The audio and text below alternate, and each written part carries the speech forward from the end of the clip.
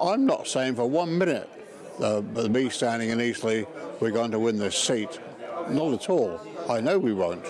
But if we was to get 2,000 or 3,000 votes, wouldn't it make the big boys sit up and think, well, where on earth are we going wrong?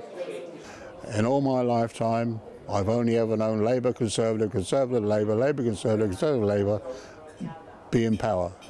And how far has it got us? We're still complaining about them. I'll tell you when a politician is telling the truth, shall I? When he's saying he's telling lies. Yes, the 99p coin. You know, lots of people have thought, well, that's a good idea. Richard Branson thinks it's a good idea. If he thinks it's a good idea, it may get somewhere one day. At this end of the town, the High Street, should be a statue of Benny Hill. And what a tourist attraction that would be. People would come to Eastleigh, especially to have their photograph taken with Benny Hill. And can you imagine Eastleigh Airport, maybe Ryanair flying there and saying, another flight on time from Ryanair, welcome to the Benny Hill.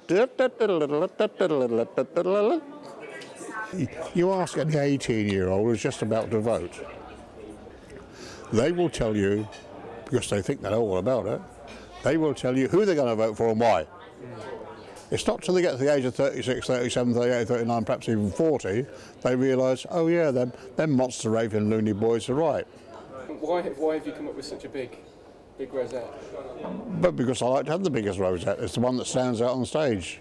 When you see me at the count, you'll see why I've got a big rosette.